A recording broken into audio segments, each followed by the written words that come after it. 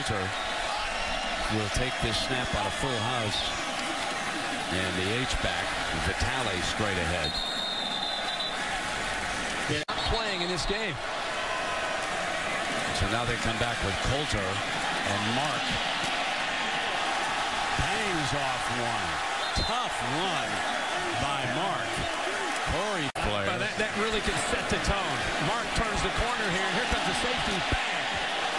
Little guy showing some power, and Pat Fitzgerald told us this week he's one of the toughest players he's ever been around, whether as a former player or as a coach now.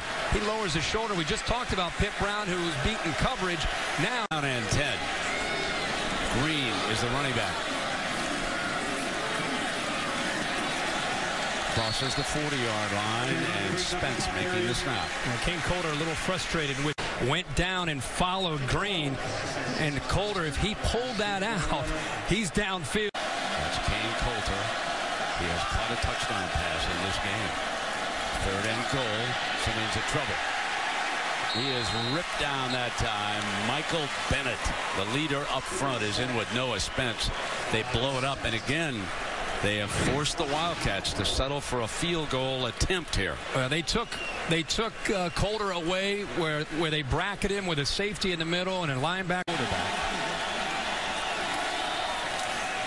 Mark thrown for a loss.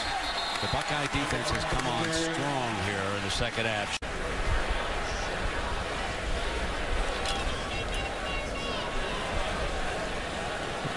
Bosa just stood him right up. Bosa has a tremendous upside. He's from Fort Lauderdale, Florida. St. Thomas Aquinas. That's how dangerous Ohio State has been here in the second half.